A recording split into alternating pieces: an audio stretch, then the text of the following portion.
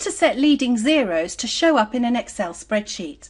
When you type telephone numbers often into a spreadsheet, or product codes for example, maybe I've got a telephone number like that, it's a mobile number, and when I've typed it in, Excel removes the leading zero that I quite clearly typed in. Now I would like that leading zero to stay there so that I can use it later. So here's what we're going to do. I'm going to show you how to create a custom number format to do just that. First of all, we're going to select the cells we want that custom format to apply to. So I'm just going to select those. You could of course select the whole spreadsheet by clicking up there.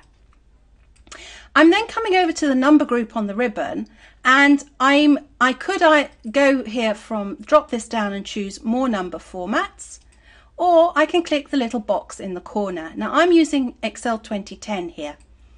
If you're using an older version, you'll go to the format menu and choose cells, and then come into number. And down at the bottom we have the custom number format. As you can see, we start off with a general format, and then we have a leading zero. Now that's not enough by itself.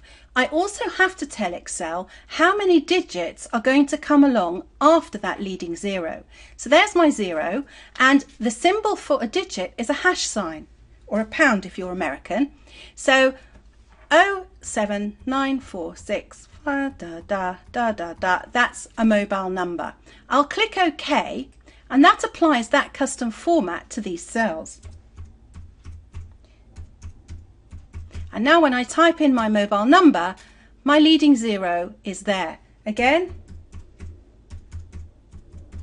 my number stays put.